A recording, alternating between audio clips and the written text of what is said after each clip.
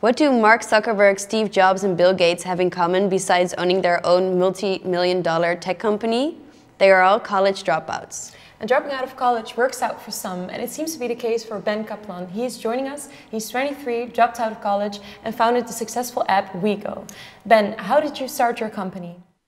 So I actually started the company while I was still in school, and it got to the point where it was consuming all of my time, and my athletics and my academics were really suffering because of the time commitment. And so for me, I knew that it was the right opportunity to leave school and focus full time, because I had some awesome traction initially, but it's a tough decision, probably the hardest decision of my life.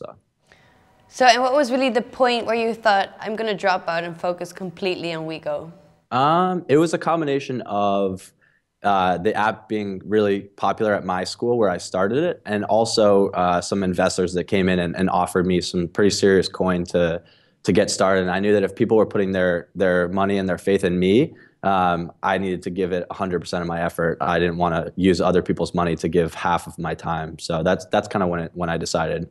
The founder of Tumblr, David Karp, dropped out of high school because his mom said he should focus more on computers. How are your parents reacting on your dropout?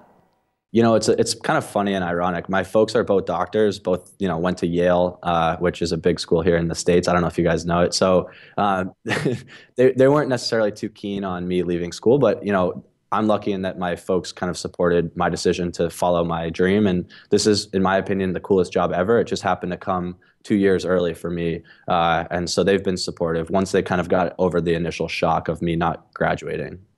And I guess you can say now that you're a really successful dropout because your company just had a 1.4 million investment. Why do you think WiGo is so popular?